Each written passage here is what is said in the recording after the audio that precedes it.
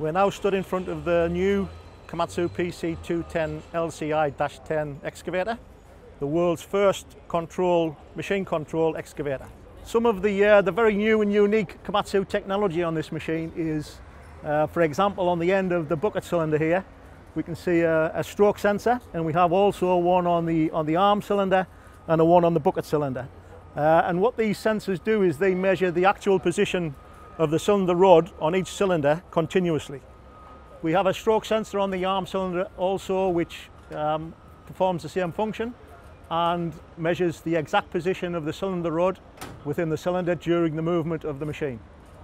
Conventional systems use a series of external sensors on the bucket, the arm and the boom with the body sensor, and these are sort of solid state sensors, and the information that these sensors give to the operator in the cab is not real time.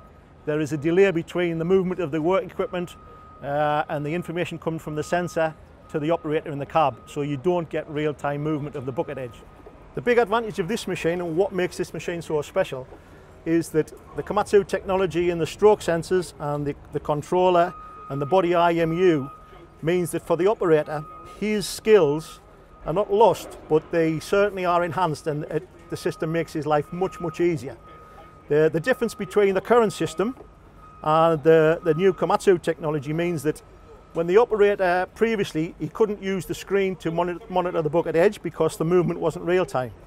With this machine, he can see exactly where the bucket edge is at all times. So when the bucket is out of sight in a trench, he can use the screen, see exactly where the bucket edge is, and make sure that he maintains grade. And the biggest assistance for the machine, or for the operator and the owner, is that this machine does have a control function. So combined with the real-time bucket edge movement, the machine will actually maintain bucket edge position without going beyond the design surface. It's impossible for the machine in control function to dig past where it's supposed to dig. So over digging, moving too much material, backfilling too much material in a trench, for example, is eliminated. There's no risk of that whatsoever. The operator's life is much, much easier. It makes the cycle much quicker, and it saves time and also materials.